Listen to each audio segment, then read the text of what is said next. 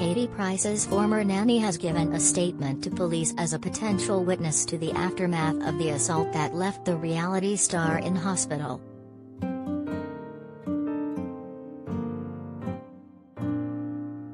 The man suspected of attacking the TV personality has been released under investigation after being arrested and bailed 3 times.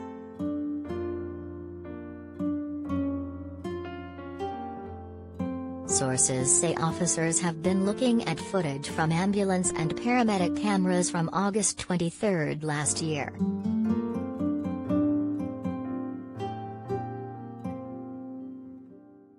Katie's former nanny has also spoken to police and given a statement.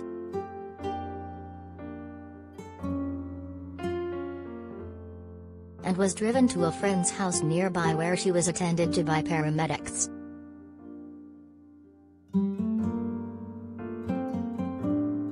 Essex police said in a statement, a man arrested following reports of an assault in Little Canfield, Essex, on August 23 has been released under investigation.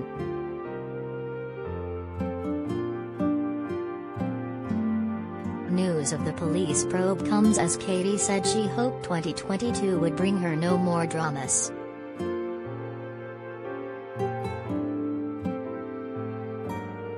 The 43-year-old said she felt ashamed about her drink-drive crash that came just weeks after the attack.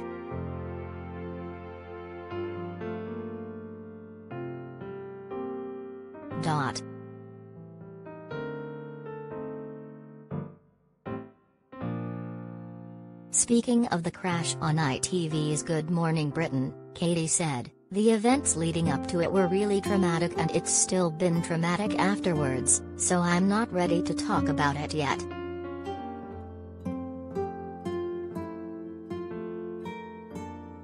"What I can say is I went to the Priory and I've made the decision finally to see a therapist every week, and will do forever, to deal with the traumatic events that led me up to that car."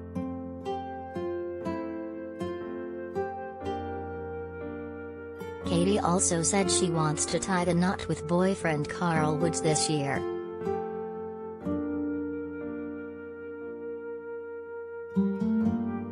She added, "This is the year for me, babies, marriage, I want it all."